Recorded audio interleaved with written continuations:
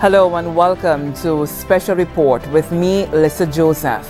In this edition, our focus on the Citizenship by Investment program takes us to Sister Isle, Dominica, where what has been described as a landmark case with significant importance to the region has been filed. The Dominica United Workers' Party filed the High Court action against the government over the Citizenship by Investment program, the CBI as it is called over there. The Dominica United Workers' Party says it is seeking accountability and transparency in the CBI, which has over the years been slapped with claims of mismanagement. The action in Dominica comes as the islands of St. Kitts Nevis and St. Lucia face a RICO civil suit by MSR Media, in which MSR Media alleges underselling among other wrongdoings in the Citizenship by Investment programs. In a recent interview on this program, MSR Media CEO Philippe Martinez indicated that a 2-year investigation by his company that ended earlier this year found that all CBI programs in the East Caribbean were compromised by bad actors, with the exception of Antigua-Barbuda. In Dominica, the opposition has been on a years-long crusade drawing attention to the mismanagement and abuse of the CBI.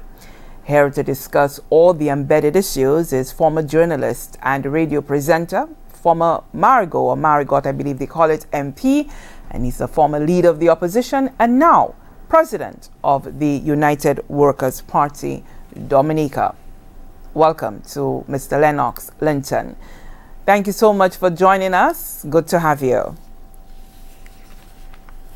For the invitation. It's a joy and honor to be with you.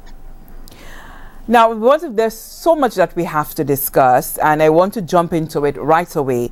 The High Court action by the party, what would have led to this decision?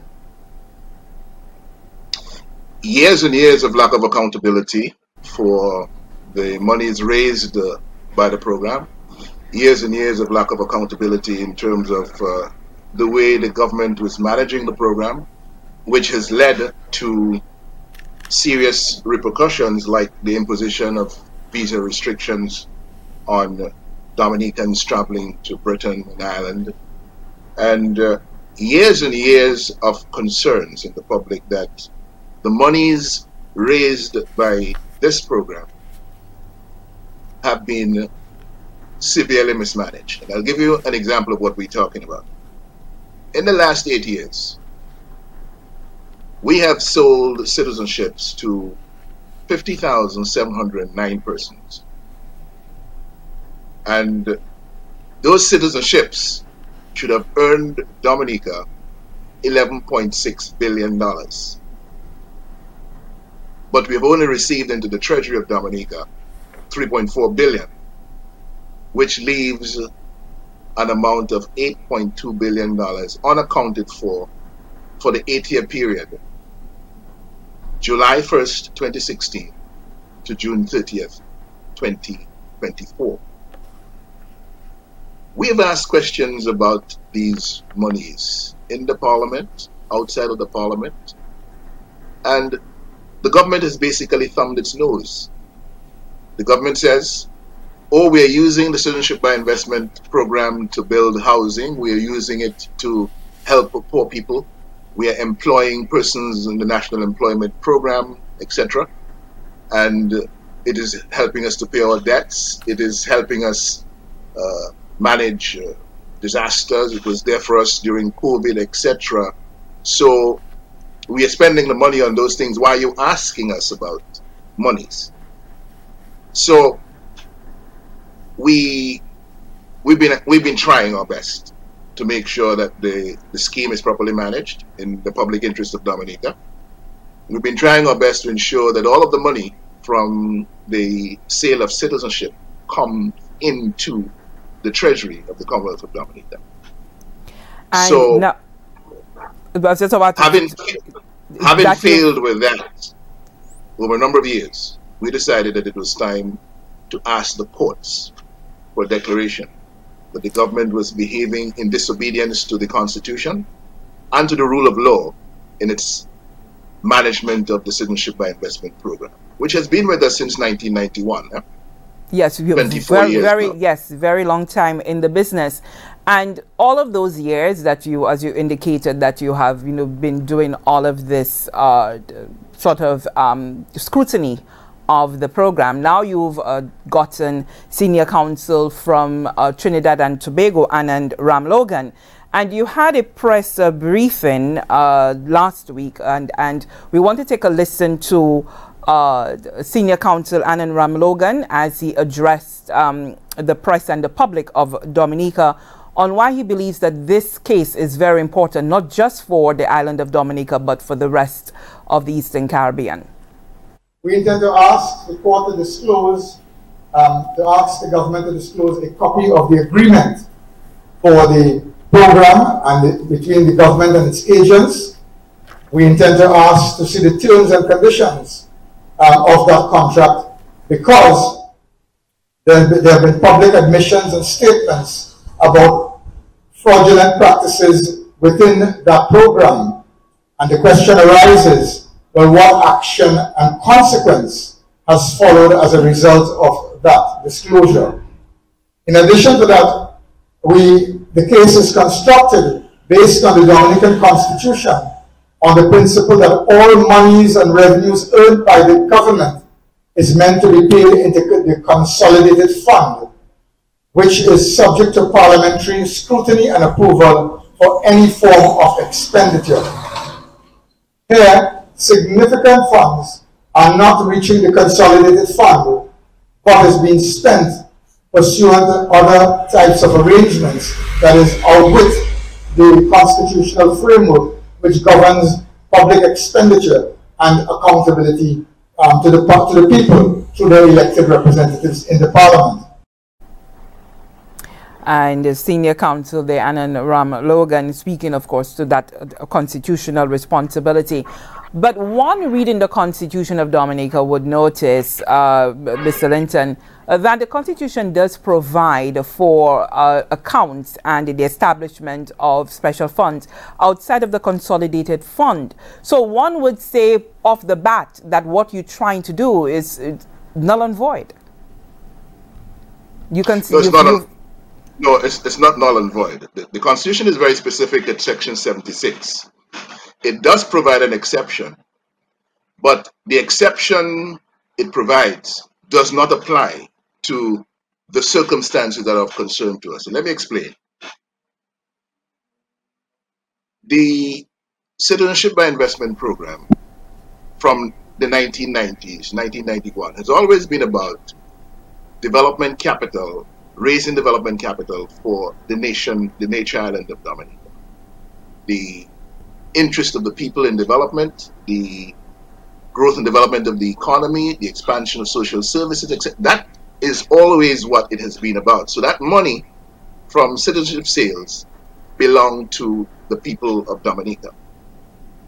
And indeed, we had two options for getting citizenship in Dominica, because in fact, we started out not bringing citizenship money directly into the treasury for development purposes, but we started facilitating private investments in hotels and giving the investors in those private schemes a passport as an appreciation for investments in Dominica, bringing their foreign direct investment into Dominica through the Citizenship by Investment program. That's how we started in 1991.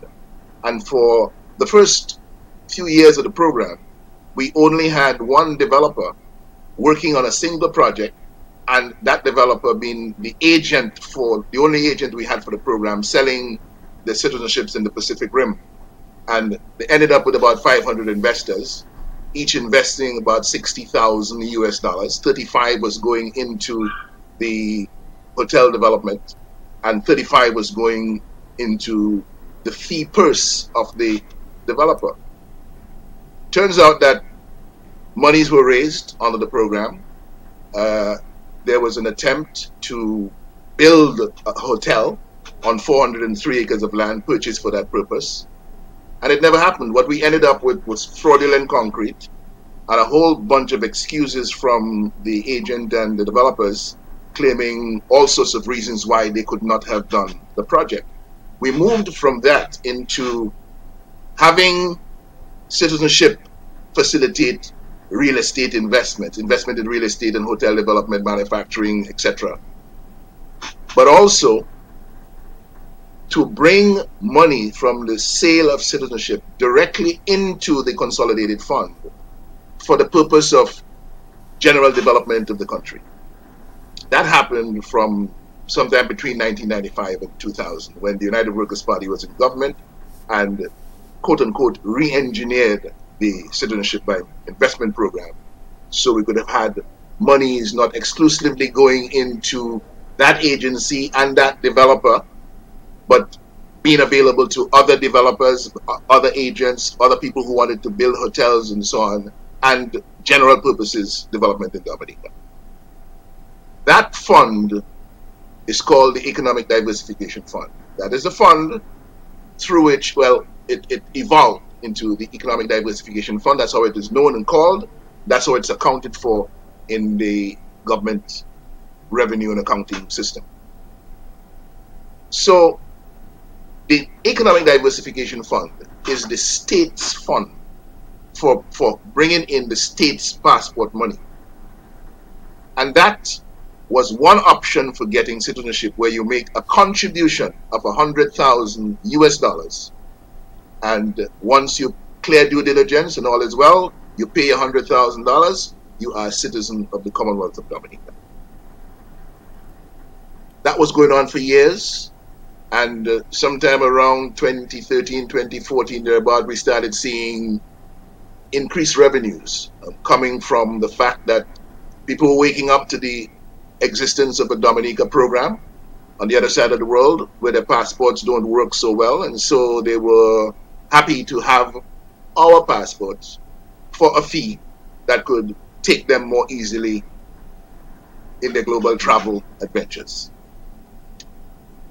And then we find this is and I need you to listen to this carefully. We find that there are discrepancies in what the government is reporting as revenues and the amount of people who are gaining citizenship.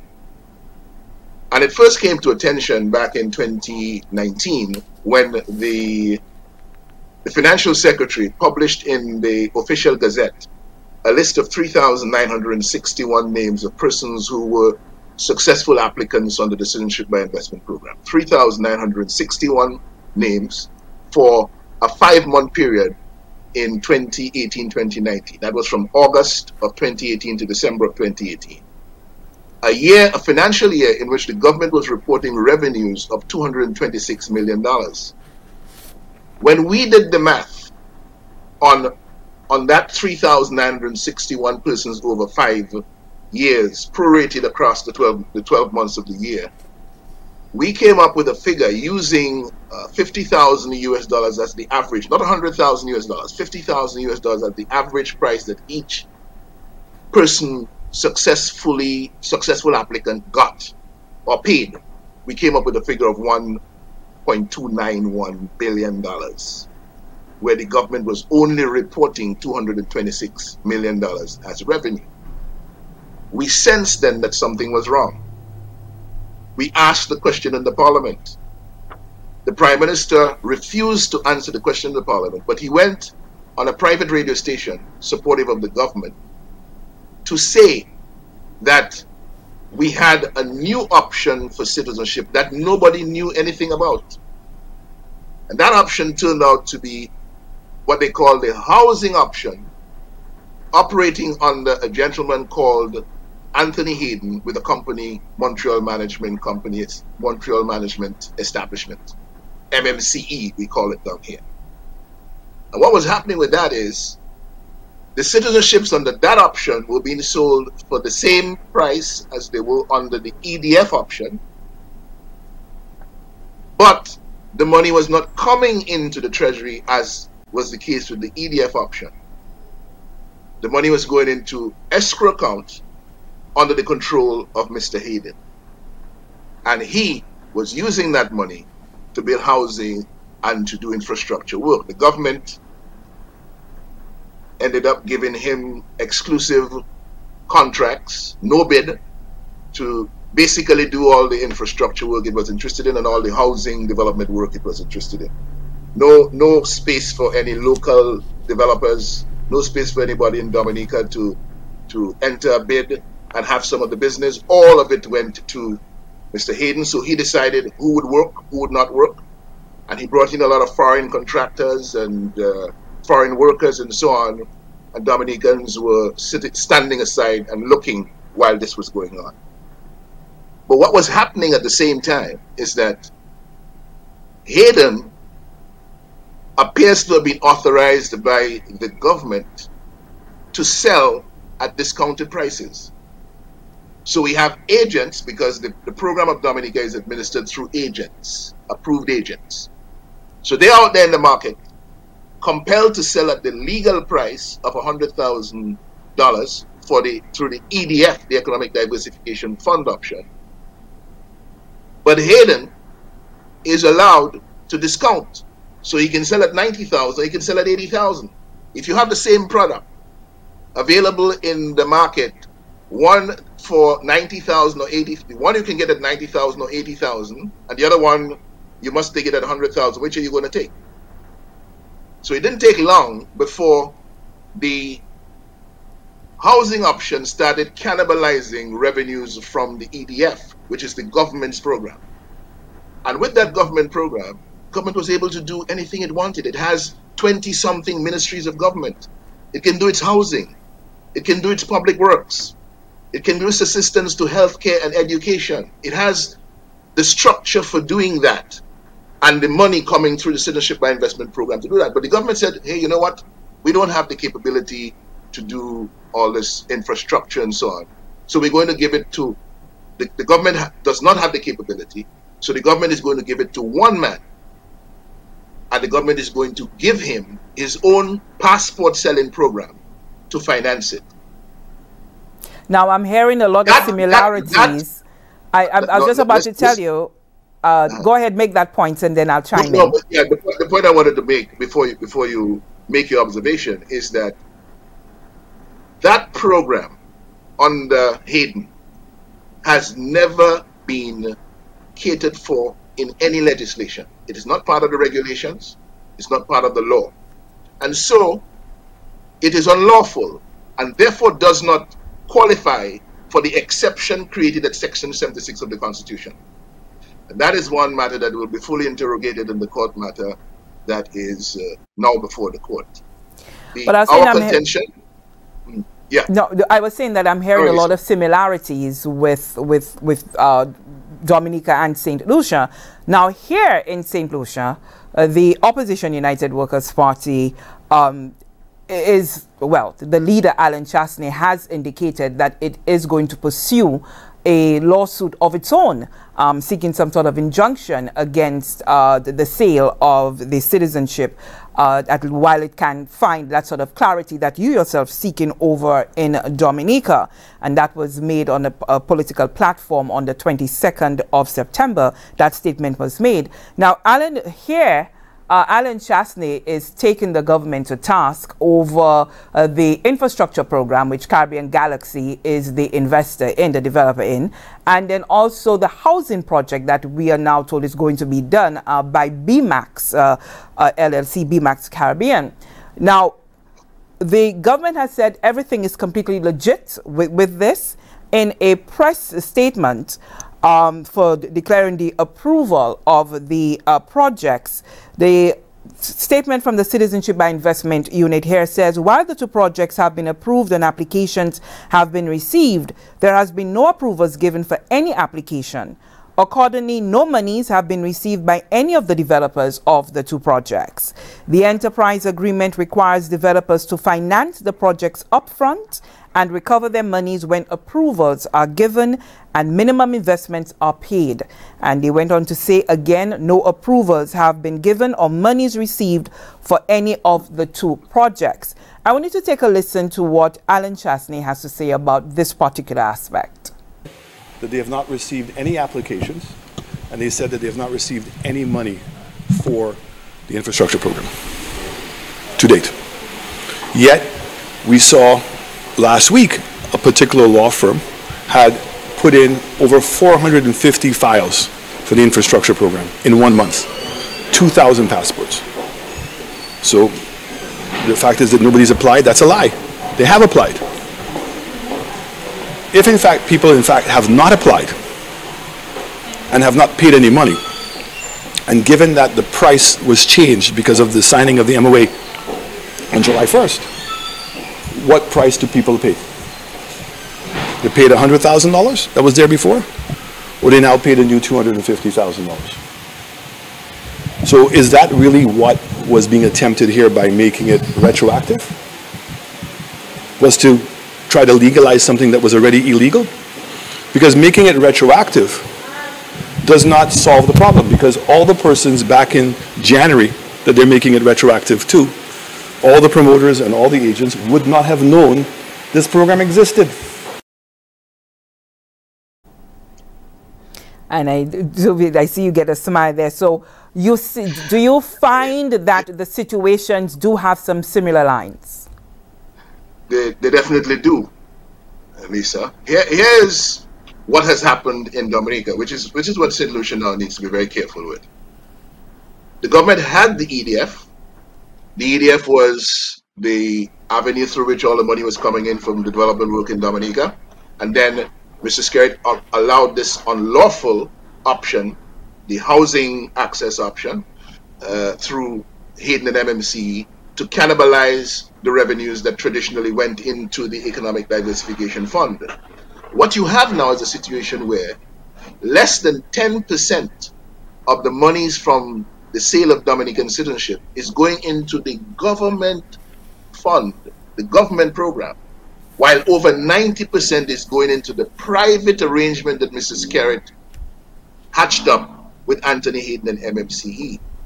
So now, when you hear all the concerns that the government has about the lawsuit that we filed, stopping the program and stopping benefits to poor people and elderly people and unemployed people through the Yes We Care program and so on, what is really happening is that the government knows that its revenue stream from the Citizenship by Investment program has effectively been killed off by the private arrangement it has. And under that private arrangement now, we're having difficulty bringing the money into Dominica for the infrastructure purposes, infrastructure development purposes it was intended for. It's a huge problem, because you ask yourself, which government anywhere in the world could have its Citizenship by Investment program running, money from the sale of citizenship of the country, bringing it directly into a fund for development purposes, and then deciding that you will allow another fund, privately managed, to cannibalize those revenues for the government and development purposes in Dominica? Because you claim you didn't have the capacity to build houses at the level you wanted to build them, so you wanted to put this private person in charge and to give him his own CBI program. You move from that to give him the airport program. He's the one developing the international airport. He's the one developing, or he's the one that has been doing health centers. He did hospital. All of the major infrastructure works under the capital program, the public sector investment program of Dominica in the last 8 to 10 years has been under this gentleman. And it has come to a stage now where, because of the difficulty that he is having complying with the money transfer requirements of the international banking system, the monies are not coming into Dominica. Programs are shutting down, programs are being closed, programs are being suspended for that purpose. So now the public interest is being hurt on two fronts. The government is finding it more and more difficult, with declining revenues through the Economic Diversification Fund, to do the things that it was accustomed to do. And where it has allowed the lion's share of the money to go into that private arrangement, the money is not coming in either for the purposes that it was intended in the arrangement, which, I remind you, is an unlawful arrangement, because there is no legal authorization for this so-called housing option to get citizenship of Dominica.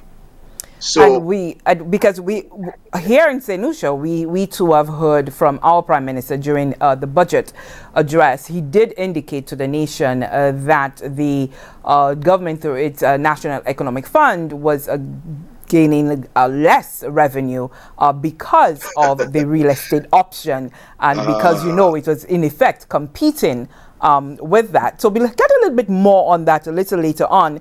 But you are also, in this lawsuit, you are also speaking to the procurement process.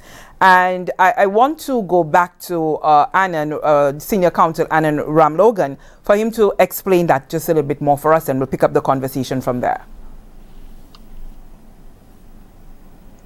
Because insofar as funds have been utilized from that program to invest in housing and other types of programs, but in a manner where non-bid contracts are awarded, where there is no request for proposals advertised so that you can get the best value for public money, so that you can ensure that there is competitive tendering, so that you can ensure that the contractors that are chosen have the competence, the track record, the knowledge, and the expertise to deliver the program in the public interest at the lowest possible value for the benefit of Dominicans who need housing. This is not against housing, this is for housing. The irony is that if the houses are overpriced, you will end up in a situation where more houses could have been built for less money in a more competent manner. And at the heart of this case, it is politically driven in the interest of the people, because it is in support of that housing program to ensure that the Dominican people, whose monies ultimately are being spent, is spent in a manner that is transparent, fair, accountable, and most importantly, where they are getting the best bang for their buck and they're getting the best value for their money. There isn't much point in building houses that are not up to standard, or houses that could have been built to a higher level and standard, or you could have got more houses for the same value. So this is in support of the housing initiative, because we understand the need for housing for Dominicans. And yes, there is quite a need for the houses. I mean, in Dominica, in 2015, after Tropical Storm Erica, after that storm, the 16,000, almost 1 in 4 Dominicans severely affected by that. And the government had almost 23,500 houses in Dominica were destroyed. That's 90% of the nation's total housing stock. And the government said it had to move very quickly to be able to remedy the situation. And then again, you were devastated by Maria. Of course, we know complete devastation there. And then the government decided that, you know what, that we need to do resilient building. And so the plan was to construct some 5,000 resilient homes by the year 2030. And the housing recovery project was revamped to enhance that sort of intent. And so the government says, hey, we are completely on track to being able to do this. And I can tell you, I've seen some of the aerial footage of the houses, and I think we have, we can show. And, you know, here in St. Lucia, we will say, whoa, this looks great. This looks fantastic. I may want to move to Dominica to be able to get a house from the government free of charge. So what do you say to that? Well, I'm saying you're welcome to come to Dominica to get a house from the government free of charge. To the extent that you'll be successful, everybody will be happy for you. But the point of the matter is, yes, we see the work that has gone on in housing. The Pitted Savannah constituency community that was destroyed by the floodwaters of Erica in 2015 and had to be relocated, has been relocated. And there are a number of other housing developments that have taken place around the country. The point of the matter is, it is not an excuse to take over the revenue stream of the Citizenship by Investment Program, 90% of it, on the excuse that this individual is building houses, and so nobody must ask any questions about the monies that are raised under the program, generally. Because, like I said, we have received only $3.4 billion from the $11.6 billion we should have received in Dominica from the sale of 50,709 citizenships in the last 8 years. And what that means is, for a program where the legal price is $100,000 US per citizen, we only received per citizen in the last 8 years $24,833. With all the development work that you're seeing there, which is on your screen in different parts of the country, we have not been able to account for billions of dollars that have been collected from the sale of Dominican passports. And the Prime Minister keeps telling us that when you make those observations, then you are an enemy of the state, you are an economic terrorist, you're a suicide bomber, you're trying to prevent people from getting the benefits of the program, and it's almost as though you literally want to kill them. I mean, we have to stop this, because the monies from the sale of Dominican citizenship belongs to the people of Dominica, and it must be properly spent. The action we're taking, as Senior Counsel was explaining, is intended to protect the integrity of the program and to ensure that the revenues from the program are available to finance, to fund the various economic and social development benefits that will accrue to the well-being and progress of the people of Dominica. And that's all we want. This idea that the loaf of bread that belongs to me, I must not ask any questions about it because the person who is holding my loaf of bread is giving me crumbs, is totally and absolutely unacceptable. And for the government to be saying, well, we're building houses and we're spending the money, so don't ask us about the money that is perceived to be missing, or is perceived to be misappropriated, or is perceived to have been privatized outside of the government control, it's totally and absolutely unacceptable. And so I have here from the Organized Crime and Corruption Report, which was published October 12, 2023, and it says, one of the world's biggest citizenship by investment programs, the scheme made by the island $1.2 billion between 2017 and 2020 alone, according to Dominica's government. A boom since its inception in the early 1990s, it now makes up a significant portion of state revenues. But when reporters compared the names of new Dominicans published in the country's weekly national gazettes with names uncovered in separate leaks, as well as with published budget figures, they found serious discrepancies that have not been explained by the government. The island's reporting system may offer an incomplete picture of just who acquired Dominican nationality. At worst, the findings call into question the transparency of the program's finances and whether islanders are benefiting to the degree they should. The national gazettes, which span the years 2007 to 2022, include the names of roughly 7,700 new citizens. But a line item for naturalization in Dominica's national budgets that covers the period from mid-2016 to mid-2022 suggests that the government collected enough naturalization fees to account for more than 19,000 new citizens in those years alone. For the fiscal years ending 2017 and 2018, for example, Dominica's naturalization fee, which was $750 before being lowered to $250 in October of 2017, raised almost $3 million for the island. By conservative estimates, this adds up to about 4,000 naturalizations in those 2 years.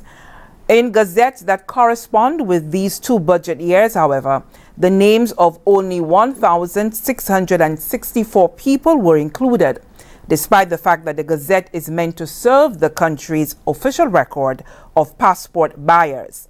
And for unexplained reasons, Dominica's gazettes stopped publishing the names of new citizens in March of 2019. Between then and December 2022, the last Gazette seen by reporters, the Gazette didn't include the name of a single new passport holder. It's unclear if any new lists have been published since. And once again, that's taken from Organized Crime and Corruption Reporting Project, an independent investigative reporting arm, and it was published on October 12, 2023. Anyone who wants to go and take a look for themselves. What do you concur with this? I did tell you earlier that in March of 2019, it's the same Gazette that the Organized Crime Group is talking about, that they have not seen another Gazette since with any names of persons who have been approved for citizenship in Dominica. That is because we use that Gazette to show the discrepancy in between the amount of persons who got citizenship, which we were able to confirm with the naturalization revenue numbers, and the amount of revenue that the government was reporting that came in for the financial year. It was as much as more than $1 billion less than what it was supposed to have been. And since that publication, the government has decided it is not that there has been no further publication of names of successful applicants under the program in the Gazette since March of 2019. That's more than 5 years ago. So when we have asked for transparency, when we have asked for accountability, those are the things we talk about. The government is not transparent. The government is not accountable. The government is doing its own thing. And we have seen from what the Prime Minister, from the public utterance of the Prime Minister, that this housing option, basically, he has allowed this housing option to kill off the Economic Diversification Fund of the government and people of Dominica, where all the citizenship money was going into, with the exception of the persons who were investing in real estate, which is another option, and hotel development, which is another option under which you can get citizenship. In that option, I should explain that as well. Persons can invest their money in an approved project. $200,000 was the amount back then for the 8-year period we're talking about. And under that arrangement, the investor would pay a fee of $50,000 into the government treasury and get a passport, get citizenship of Dominica.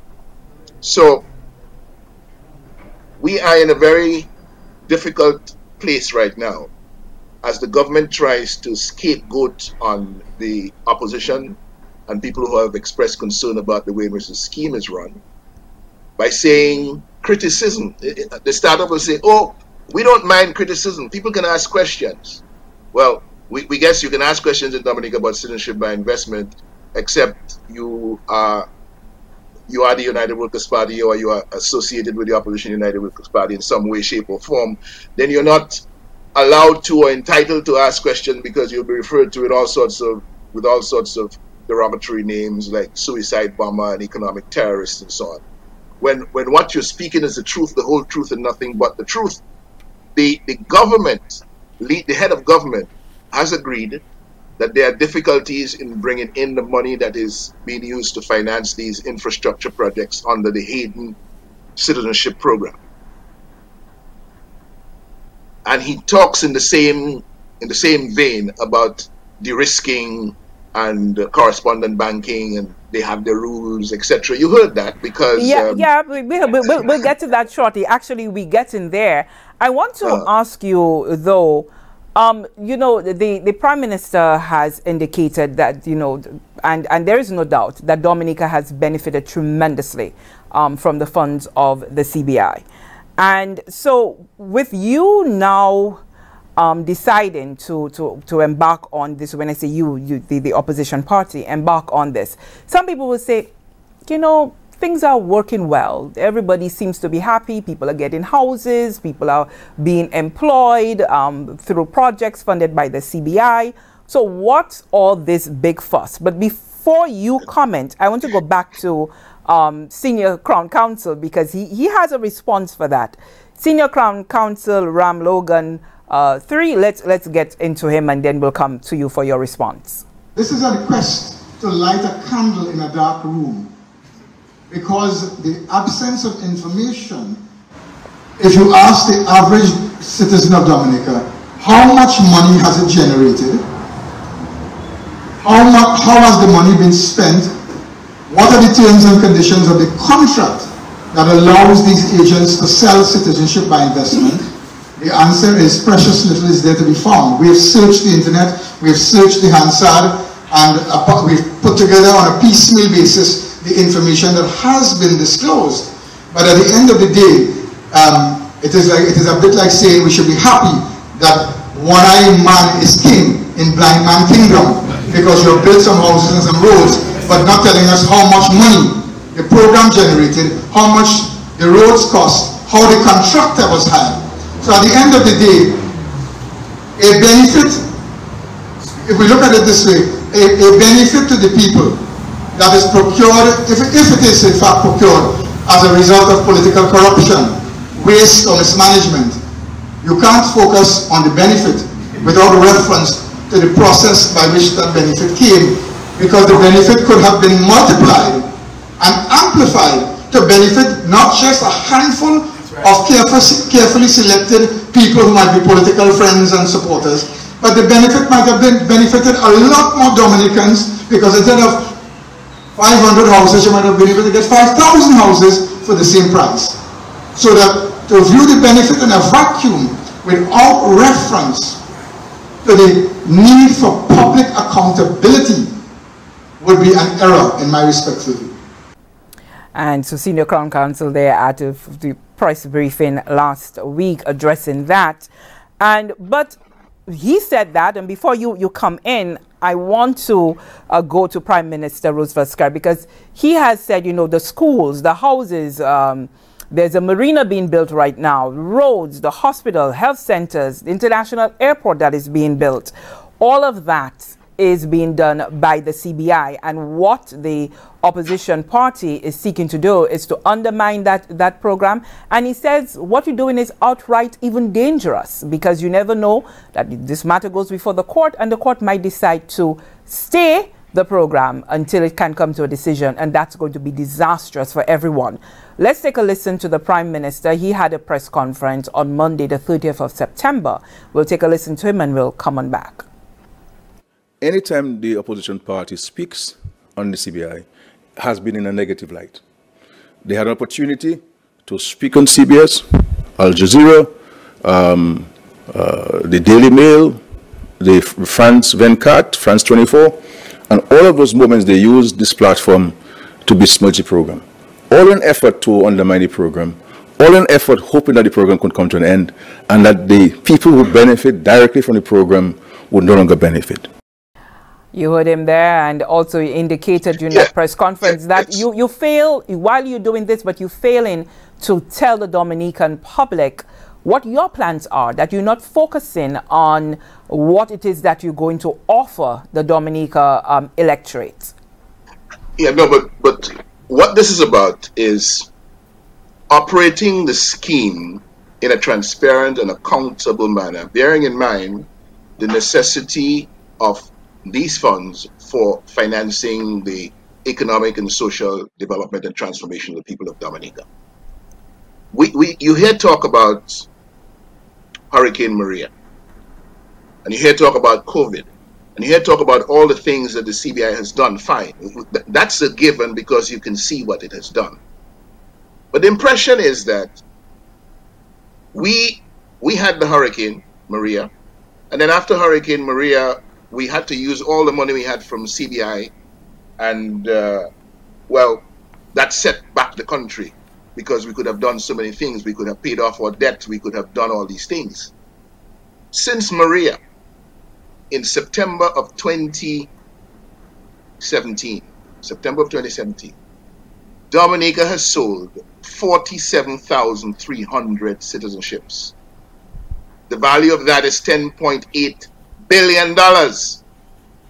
But we have only received $2.9 billion into the treasury since Maria, which means that there's an amount of $7.9 billion since Maria outside there unaccounted for. In the meantime, we have taken significant assistance from the international community, multilateral aid institutions, friendly governments, and so on, that have given us significant funds, hundreds of millions of dollars, to help us with the recovery and the rebuilding of Dominica. There's some CBI money in there as well, but from what is before us, we have enough CBI money. We have raised enough money from the CBI program in the last 8 years to be able to pay off our national debt, which is in the region of $1.6 billion, to pay for the international airport, which they have now moved from $1 billion to $1.3 billion to $1.6 billion, to pay for that in cash, to revitalize all of the economic growth engines of the country, whether we're talking agriculture, we're talking manufacturing, or we're talking tourism. We have enough money to do all that so that we could put young people to work in sustainable jobs, sustainable, good-paying jobs, and not have a situation where, notwithstanding all the monies that we have raised from Citizenship by Investments, our young people are still going to Antigua and still going to St. Lucia and still going to St. Kitts looking for work. We have more passport money than all of them, maybe with the exception of St. Kitts. We have done all these wonderful things, but our young people are still unemployed in their country. Our carpenters, our masons, our artisans are unable to find work in a period of time where we have the greatest build-out of economic infrastructure. We have an international airport. We've spent in the last 3 or 4 years $546 million on the international airport, but we have citizens of Dominica whose properties were acquired for the public purpose of the airport, who still cannot get paid for their land, for their properties, compulsorily acquired for the international airport, after the government has spent $546 million as of the 30th of June 2014. So there are issues. If you just, without context, without paying attention to what is happening and the real interest of the people, you throw up pictures of a set of housing development, of health centers, of things going on. You say, well, wow, that looks wonderful. These are pictures. The reality on the ground is that, yes, these things are there, but the economy of Dominica remains the smallest, slowest growing economy in the region, the one least capable of employing its own citizens. What does that tell you?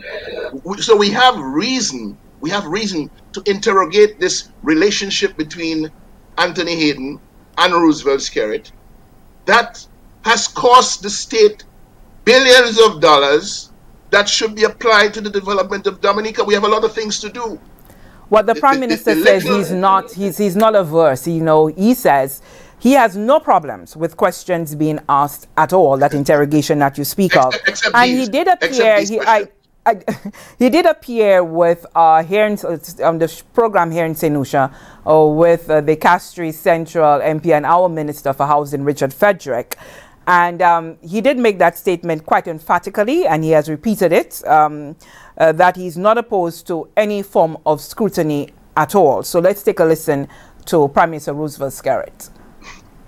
Prior to me becoming Prime Minister, there were no reports to Parliament, and so we were preparing ourselves to win ourselves out of the CBI. If that were to happen, God forbid, at some point in time, you understand?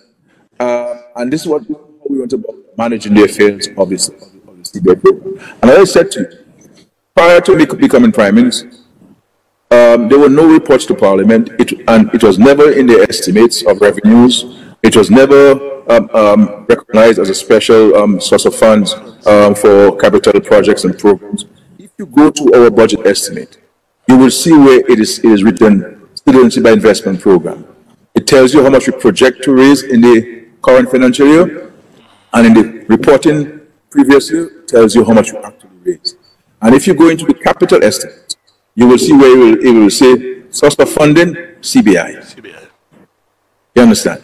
And this is what it is. And we are not opposed to any legitimate scrutiny, any legitimate questions and concerns that any citizen or resident may have.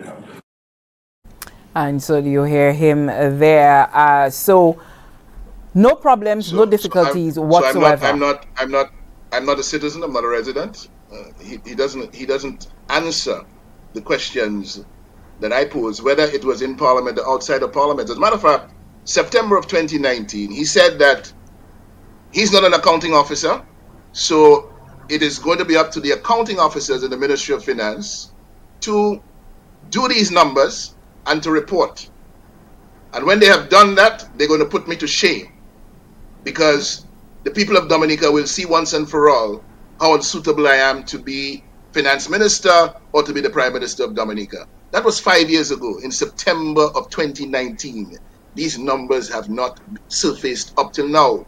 We keep talking about... But he says what he's doing, and the path is working diligently to be able to put Dominica to put Dominica almost as the envy of the Caribbean, if you will, because on that program he did say that the goal was to make Dominica debt free. Let's take a listen to that explanation. And he said he hadn't told the nation yet, but that was the goal, or it remains the goal. So let's take a listen to that. Had it not been for Hurricane Maria, we would have raised enough money to pay off every single person in the world we were owing as a country. Wow. And would have been the first developing country in the world to have a 0% debt to GDP ratio. Wow. Yeah, zero. Wow. And then my plan was, the monies that we were paying for loans and interest payments, we would create a special fund, and we would continue to pay into that fund as if we were still paying loans. Yes. And then use that money now to help grow the economy, address issue of poverty, and social dislocation, which will always exist in our societies. And so this is what we are doing with the CBI program. And that certainly says that the Prime Minister indeed has a plan. Lisa, he has a plan, and he has been talking about this plan. But what has happened with it, with the plan? The debt stock of the Commonwealth of Dominica continues to grow. We have just taken a loan of $111 million from the Saudis to do a refurbishment of the capital city of Roseau. We have been taking substantial amount of debts in the last 3 or 4 years, notwithstanding the availability of significant monies from the Citizenship by Investment program, which he said would have helped us to be debt-free.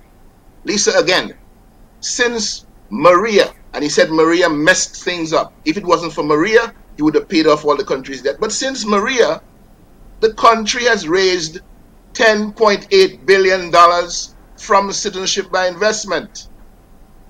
All that has come into the treasury from that is $2.9 billion, which leaves an amount of $7.9 billion unaccounted for since Maria. And the Prime Minister comes on a program in St. Lucia to tell you that we have all these plans to pay down the debt and to do all these wonderful things. Where is the money, Mr. Prime Minister? The $7.9 billion that has not been accounted for. And why, when we ask questions about this, which numbers are based on the naturalization revenue numbers that you give to the Parliament and you boast about every year? We make some common sense assessments based on those numbers. Nobody challenges the fact that we have sold 47,300 citizenships since Maria.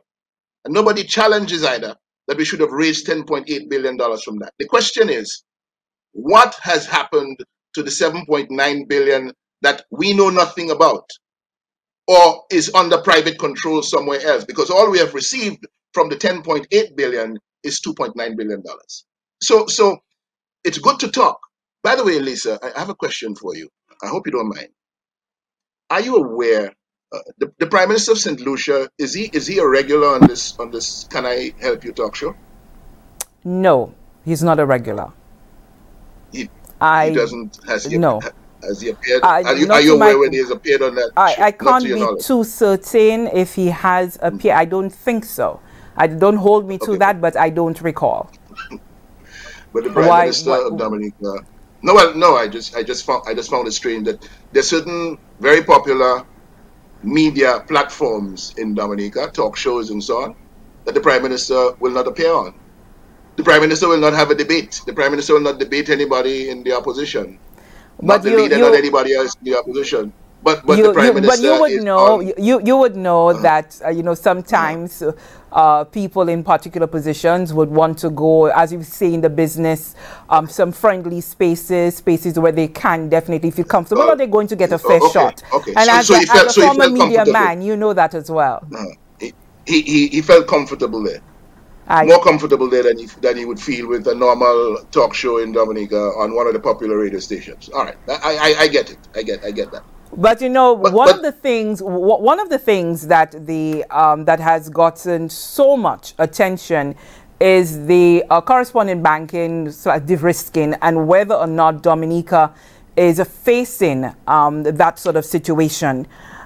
When the Prime Minister was on the Richard Frederick show, Can I Help You?, he did say that there was no truth to this. So let's take a listen to him then, and we will work our way backwards. I'm not aware of this. I don't think there's any truth to this. There's no truth to this. I can tell you, and also say to you, Mr. Frederick, I've been Prime Minister for 20 years, as you indicated. And for all of those 20 years, and Prime Minister Dr. Ken Anthony could tell you so. Unfortunately, Honorable Compton is deceased, but Honorable King could tell you, Honorable Shasney could tell you, Honorable Pierre could tell you. I have worked with all of his Prime Ministers. And all of those times, we've had to battle with the developed countries in respect to correspondent banking and the whole de-risking that they have been engaging in. This has been a mantra of the Caribbean for many years. And for anyone to link correspondent banking to CBI exclusively is really not being honest with the people of the Caribbean. And so the issue of threats to withdraw correspondent banking, there's no evidence of this. I have not been told so. I have been in touch with banks here. No one has said to me that is the case. They continue to maintain very productive and responsible and ethical relationships with the correspondent banks, and they will continue to do so. So that's the Prime Minister there when he appeared there. However, that was September. Yes, that was in September. But in July and in July 15, he was asked this directly. So let's hear what he said in July. It appears that Dominica is having, from what I gather from sources, having difficulty moving money from the Citizen by Investment Program through international banks to source programs like the airport and housing and other CBI-funded projects. How does government plan to resolve that situation? The citizenship and residency programs the world over are having challenges where banking is concerned. So it is not, and if you speak to any of the countries in the Caribbean, they'll tell you so. If you speak to Malta, if you speak to any one of them, they'll tell you so. You have challenges in this. The bank has rules, and everybody has to respect the rules. I do not believe that the bank is being unduly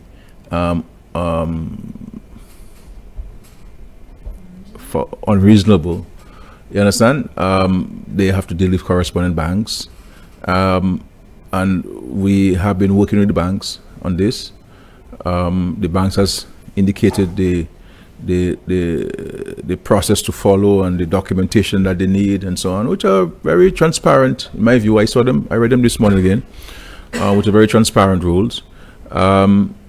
So there are times you will have challenges of some funds coming in. And so that was the Prime Minister back in July. But on Monday, September 30, he sought to clarify, because he was asked once again what exactly is the situation. And so he gave this as a clarification. If you have monies coming in to the bank requires certain questions to be asked and certain information to be provided. There's nothing unusual about that. And that's what I was saying. That's the point I was saying. The government itself, when the government gets money from whoever it gets money from, they have to file. They have to file. You understand? So you have to submit documents, source of fund documents. So it's not an unusual practice. That's the point I was making at the time, but it was interpreted in a particular way. So there you have it, the three explanations. But Lisa, please, let's go back. What the specific question posed to the Prime Minister had to do with difficulties being experienced by Anthony Hayden and MMC bringing money into Dominica for the financing of those projects that they are responsible for under the Citizenship by Investment Program. The question was very specific to Anthony Hayden because it mentioned the airport, it mentioned housing, it mentioned other infrastructure. Hayden is the one doing the housing, Hayden is the one doing the airport, Hayden is the one doing the other infrastructure. And the Prime Minister gave his answer. Now, why would you have to bring up de-risking, and why would you have to bring up correspondent banking in the course of answering a question like that? Only because you are aware that there's some difficulties with Anthony Hayden and MMC meeting the compliance requirements for money transfers in the international banking system. That's all it is. So to try to run away now to say, well, that's not what I meant, or if somebody meant something different. You must say what you mean and not expect people to mean what you say. That's one point. Dominica, last 10 years or so, we have had our issues with CBI money and the international banks. We had Royal Bank of Canada operating down here in Dominica. And a time came in February of 2017, which interestingly is after the entry of Anthony Hayden private option citizenship into the market and the beginning of the cannibalization of the government's program. Royal Bank said to the government, listen, you have some money here in our account, in an account on the Citizenship by Investment. We are giving you your money, go and bring it somewhere else. Okay? So the government took that money. When we asked the question in Parliament, the Prime Minister says, well, the Royal Bank did not give any reasons for not maintaining the account. So the Royal Bank shut down the government's CBI account. Give it back its money. The government took the money to the National Bank of Dominica. After the Royal Bank, we had the First Caribbean International Bank. We had Scotia Bank operating in Dominica as well. Both of those banks also followed the Royal Bank lead and closed the CBI accounts, not just of the government, but of Citizenship by Investment agents in Dominica. So all of that money, all of that CBI money has gone into the National Bank, our National Bank of Dominica. Now, in recent years, that same National Bank has lost correspondent banking relationships, or correspondent banking relationships have been terminated for whatever reason with Societe Generale, with Crown Agents, with Lloyds Bank, with TD Bank, and with Citibank. So to give an impression that there's nothing wrong when the monies that are supposed to be coming in from your CBI program through your main developer of CBI projects and your main CBI agent, the one responsible for the program that has cannibalized your government program to the extent of now controlling over 90% of the revenues of the CBI, and to suggest that you have no problem, even though you place the reasons for the problem on the table back in July, it's just disingenuous. No wonder the people of Dominica and St. Lucians probably will understand this. The people of Dominica have dubbed the conference on Monday, their Anumati. You know what that means, Lisa? They dubbed it the Anumati. Oh, Anumati. Okay. Well, you know the Creole in the Dominica and St. Lucia, we differ a little bit. All right. So we say Mati. All right. Okay.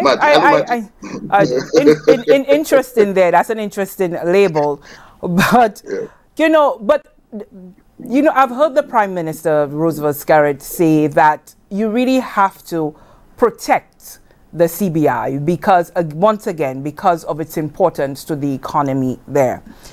And he suggested that you and the UWP over in Dominica, you colluding with foreign actors and to damage the CBI so that you can bring down his government. I want to ask you very directly, are you in collusion with Philippe Martinez of MSR Media? Because your action comes on the, following what Philippe Martinez, his action over in St. Kitts and involving St. Lucia in it. I have spoken to Philippe Martinez because Philippe Martinez is involved in the Citizenship by Investment program of a neighboring Caribbean country, 2 neighboring Caribbean countries, and with whom Dominica's CBI program now has a memorandum of understanding that they're going to operate together. All right.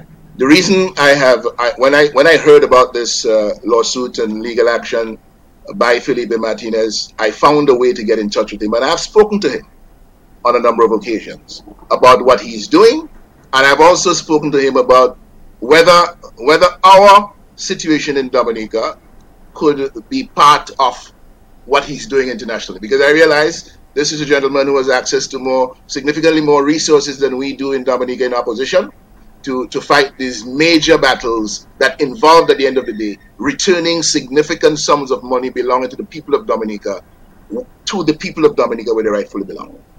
And so we have had discussions, but I'm not to use the term that I'm in collusion with Felipe Martinez, which suggests that I'm involved in setting his agenda or deciding what he does. No, nothing of the sort.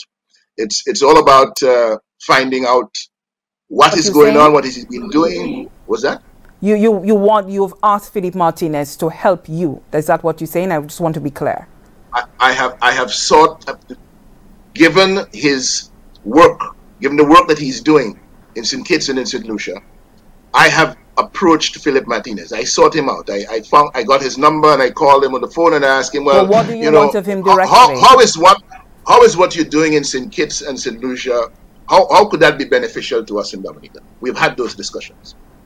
All right? And we're having those discussions because it has gotten to the stage where in recent weeks there's been talk about him leading a class action lawsuit, which will give the people of the different islands an opportunity to recover some, maybe all, hopefully all of the money that has been taken from them through the international banking system that somehow complied, that may have a responsibility in the inadequate sums that have come to us in these islands. Oh, well, the class action lawsuit, much is not known about it, but I'm just wondering how far it extends because Caribbean Galaxy, because I think the action is against Caribbean Galaxy. It does operate here. It does operate in St. Kitts. But, as we say, we don't know much about exactly what it's going to be about. So perhaps we have no Caribbean, can benefit from that. We have no Caribbean Galaxy in Dominica. Our Caribbean Galaxy is Montreal Management, MMCs, the MMC outfit of Anthony Hayden. That's our Caribbean Galaxy. So is this an issue, or are you using, because you say you're looking to Martinez to give you some assistance, perhaps to give you, helping you, as you say, resource-wise and so forth? And the Prime Minister did indicate at his press conference on Monday, he did ask, well, how is the opposition paying? No. For the Crown Lisa, let's be clear. I don't want to get mixed up in the use of terms. We want to be clear. We have had absolutely no conversation with Felipe Martinez about money for this case or for anything else All right? We have decided to go to court with this matter, and our decision to go to court predates the arrival of Mr. Martinez and his work there. It's just that I think it did indicate it's something like 5 years in the making. Things take time. Things take time to happen. Yeah. And we have had a number of opinions, legal opinions, second legal opinions, and so on before it was decided. And then we had to decide who was the best person to take this forward for us, etc. What's going to be the cost of it? How are we going to raise the money, and so on. And so far, we are raising the money from the people of Dominica. The monies we have collected so far from this court case have absolutely no contribution from any foreign person or entity. All of the money has come from Dominicans, the majority of them Dominicans living in Dominica, and some from Dominicans who are living overseas. Not 1 cent from any foreign entity. And I want to make that clear because the Prime Minister is suggesting he's the only person who knows anything about raising funds. The Prime Minister has members of the opposition in the court persecuting them, using high-priced lawyers from Trinidad, spending millions of dollars for a public meeting that took place in February of 2017, when people assembled in large numbers to say that Skerrit must go. And hours after the meeting closed in the capital city of Roseau, there was some vandalism in the city, which the United Workers' Party got blamed for, and a number of our executives have been brought before the court for incitement, for obstruction, for all sorts of things, and we're still there. Our system talks about a fair trial in front of an independent tribunal within a reasonable period of time. Well, we've been waiting for 7 years for a day in court, and we're still waiting. If you can understand that in the context of St. Lucia. And speaking about the context of St. Lucia, before our time is running out, I want to get back to something that you said earlier, and that has to do with your National Economic Fund. Here we call it our National Economic Fund. And you were talking about that the housing project seems to be running the sort of competition with that. And we seem to be seeing some of that here in St. Lucia as well, with the real estate and infrastructure options with Caribbean Galaxy. Now, I want you to take a listen to the CEO of St. Lucia Citizenship by Investment Program, Mr. McLeod Emmanuel, and he did an interview with Eric Majors of Global Passport Investor podcast, and that aired of January 4, I believe, of 2024. So let's take a listen to him, and then we'll have a little convo after. We have clients who investigate these measures and these opportunities. They look at what you've described as the 4 options, and there's risk return that comes into mind. There's capital outlay, and whether one gets their investment back, and there's all these considerations versus, let's say, a donation. And your National Economic Fund is obviously the recipient of that donation, and the amount you pay depends on the size of the family. But there's also been some would say innovation by certain participants in your real estate option, where a developer says, oh, you're looking for real estate, I'm going to offer you an investment in real estate, because that's permissible, right? Yes. And the investment thresholds there are typically more elevated, in fact 200,000, right? Mm-hmm. So the question is that, with some product innovation, as we have seen in this particular developer's case, where financing is being brought to bear and presented to the client, where the all-in cost could challenge the National Economic Fund or the donation route. The market knows this. The government ought and clearly should know this. You, as the CEO, I'm sure know this as well. Mm-hmm. Is that a problem? Is that okay? What's your view on this? I mean, from our vantage point, we ensure that we sell at the mandated prices. So legislatively, donation 100, real estate 200, bonds 300, etc. And there are various tiers for the enterprise. We however do know that there are commercial agreements that are done with developers and promoters to sell at particular price points. And for us, what we do, we ensure that as per the development of the necessary accounts, the escrow accounts, we ensure we see the requisite growth that corresponds to each applicant. Mm-hmm. And so far we've been seeing it at the price that we legislated, and so that provides us with comfort and ease of mind. But you've heard it, and you've seen some prices bandied around. Some of them I think are deliberately done to malign the country, because I think, as anything else, this is a business environment, and it can be a little cutthroat at times, and people sometimes, especially if you're growing product, persons may seek to differentiate themselves by trying to slander your brand. But St. Lucia will not engage in that, because we believe that our proposition is strong enough to weather any particular storm or criticism, but definitely we've heard about it, and what we've also been doing, any promoter who is seen promoting below the legislated prices have been blacklisted. Okay. So you go to our website www.cipstlucia.com, SAINTLUCIA.com, and there's a blacklist tab, and we have blacklisted promoters who we've seen have flyers selling St. Lucia product at less than the legislated prices. So we have done that. In other cases, we have provided cautions to persons, and these are first warnings. Failure to adhere would cause them to also be blacklisted, and the licensing would not be renewed. So we are taking measures internally to mitigate. So if I'm hearing you, and that's fair, everything you've just said makes a lot of sense, but what you're saying in clear terms is there needs to be $200,000 in escrow in a developer's account, and the CIA needs to be satisfied by that before COR or certificates and passports can be issued. And then after that, $200,000 makes its way to the construction and the development of that project, to escrow agreements. So you're saying you guys are satisfied that no matter what's being said out there, and whatever was being signed out there, because these are commercial matters, as you say, the CIU, I would say, should be accountable to seeing that $200,000 for each applicant. So as long as that's happening, I'll tell you, as a banker for 22 years, I don't have a problem with that, because I made my career selling Canadian Immigrant Investor Program with financing. Right, and that's what we did in the banks that I work for, and it was a big component of our business. And so there's nothing wrong with financing, so long as the government gets what it's supposed to get. Indeed, right? Indeed, certainly. Okay, so we're clear on that. And so, conversation there taken from the podcast with Eric Majors.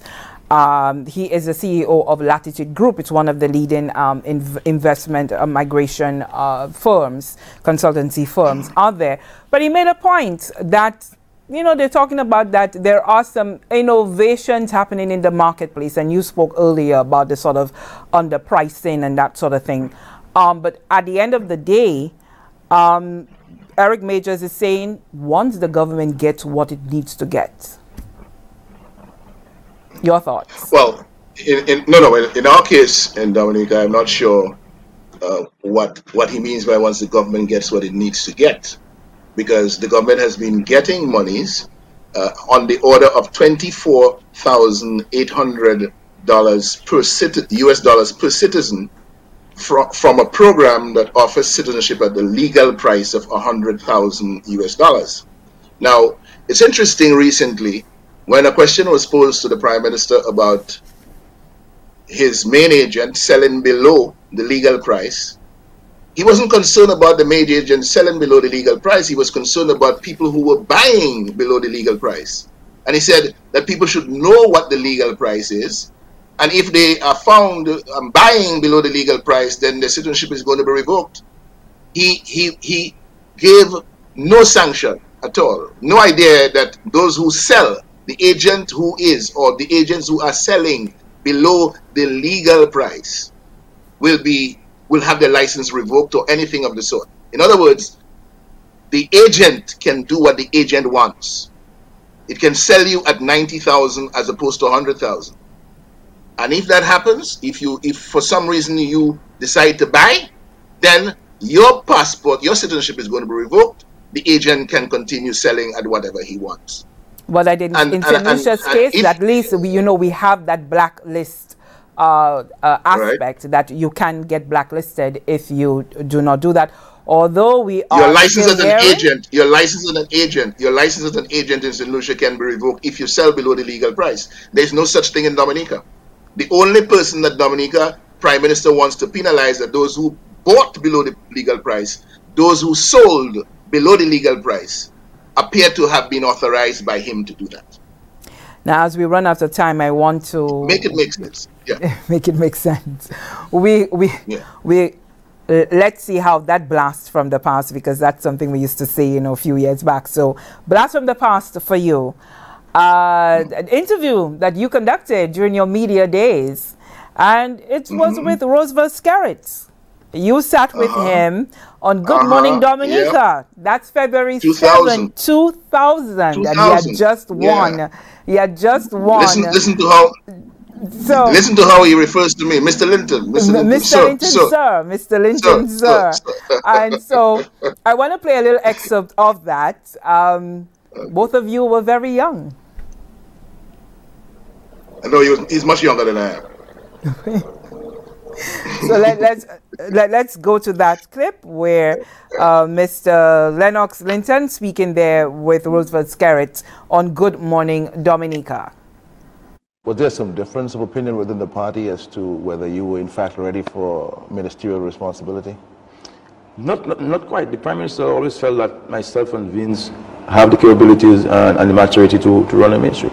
But you know, with the coalition government, as the Prime Minister rightly said, you have to make some compromises and some changes here and there. So that was the situation. But there was no real opposition within the Labour Party that Vince and myself couldn't run a ministry. Not opposition, difference of opinion. The difference of opinion. Because the way it turned out, one day on the first announcement of the cabinet, you were in a junior role. Second day, you were in a ministerial responsibility in your own right. Well, I think what happened, there was a serious uproar in the country because people across the country felt, well, Skerritt, who they think has the energy and the excitement, and they've heard my ideas, felt, well, they believe he should be somewhere holding some position rather than a junior minister position. And one of my greatest concern is the fact that there is no money for the sports stadium. So now they have placed another headache on me to raise funds with the Prime Minister to bring in the sports stadium to Dominica. You're committed to doing that? Yes, sir. Yes, sir. But I think we need to revisit the plan, though, because the existing plan for the stadium does not solve any existing problems. I mean, you can't have cricket and football being played in Dominica at the same time. And I think we should go ahead and change that plan and do something like Grenada, where you have a separate cricket ground and a football and track and field. So at the end of the day, we can, West Indies and England could play in Dominica, where and Africa and Dominica could play in football at the same time. As you fought the campaign and the issue of resources came to your mind, did you begin to think that we must start doing something differently about campaign financing in Dominica? So certainly, I think let us try to level the playing field so that everyone can have a fair chance to make a contribution to the country. And I'm hoping that maybe we can have some changes and do it like America, where you know, maybe, I don't know whether for America the government gives you a certain amount of money to run a campaign, because at the end of the day you represent the country. You understand? And I think there should be some kind of reform as to how we raise money for the campaign and how monies are allocated. So that will help tremendously, I think, in leveling the playing field. Thank you very much, Roosevelt Skerritt. Next time you come here, let's call out the sir, okay? Okay. Roosevelt Skerritt. And good morning, Stella. You've done a fine job, and all the people of VCAS there, but Stella specifically, and Lipson, wherever you are, good morning and have a great day. Let's thank Roosevelt for coming and sharing with us this morning. He is the new MP for the VCAS constituency, and later today he's going to be sworn in as the Minister for Youth Affairs and Sports. Not bad for a 27-year-old as we move on and time goes by in this beautiful Dominica. Break here for word from our sponsors. Back in just a moment. Not bad for a 25-year-old. So, blast from the past there. It's now 24 years later. Your impressions of Roosevelt Skerritt? Well, it's interesting because 24 years ago, Roosevelt Skerritt was satisfied in his mind that we needed campaign finance regulations. And today, having been in government for 24 years and having been the head of government for 20 years, Roosevelt Skerritt, having been asked by the people repeatedly for reforms to the electoral process, electoral system that includes the campaign finance regulation, has now set his face resolutely against campaign finance regulations, claiming that it is something for the region to handle together as opposed to him alone in Dominica. And what we have asked for, very simple, we want declarations of campaign funding, and we want limits placed on the amount of money that people can spend, and we want limits placed on where people can receive money from, etc. Things like that would take the election campaign away from the big money, the influence of big money. Now he says campaign finance regulation means that the Treasury will have to provide money for the opposition parties and other political parties. And he has his supporters around the country beating down the initiative to say it's because opposition parties want money from the Treasury to campaign while they're calling for campaign finance reform. And it's important that people around the region understand that, because, you know, we still don't have ID cards for voting in Dominica, and we still don't have a system in the law and that we can rely on for cleansing of the voters list to ensure that the people who are on the list are the people who are alive, qualified, and who are ordinarily resident in the Commonwealth of Dominica. And we to listen back to that years ago, and now, after he spent $700,000 of the people's money on a consultancy for electoral reform, which was conducted in Dominica by Sir Dennis Byron, a former head of the CCJ. He got recommendations. One of the recommendations clearly addresses the necessity for campaign finance regulations, and they have tossed it aside in the amended legislation that they intend to take to Parliament to give effect to the reform. So, interesting. Interesting.